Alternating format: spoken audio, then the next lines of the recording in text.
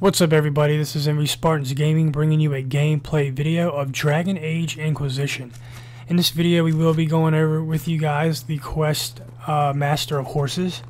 This is a very simple and basic quest. All you really need to do is while you're in the Hinterlands, go to your map, set your waypoint for this NPC, and your waypoint should take you right up to the guy. Once you talk to him, you go through a short dialogue. After the short dialogue's over, he'll tell you to go check out this horse that's in a stable. You walk over to the horse, you mount it, and the quest is complete, and you are rewarded with 1 power. Like I said, this quest is pretty easy and basic and straightforward, and in the rest of this video we will show you how to do it.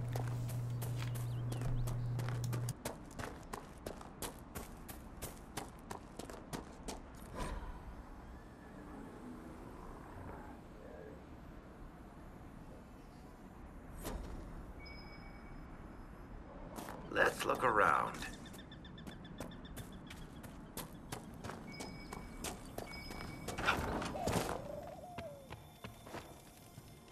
So you're the Inquisition. Watch yourself, Inquisition. It's ugly out there.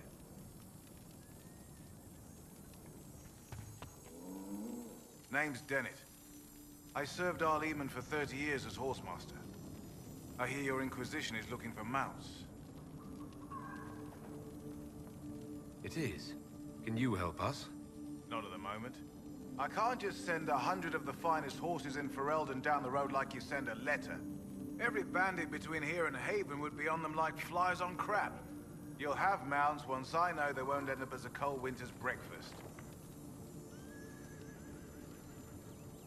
That sounds more than reasonable. Glad to hear it. My wife Elena manages the farms and Bron's in charge of my guards. They'll tell you what they need. Until then, you deserve something better than whatever knock-kneed plow neck they gave you. The chestnut over there is a purebred Ferelden forder. Take care of him, and he'll take care of you, Inquisition.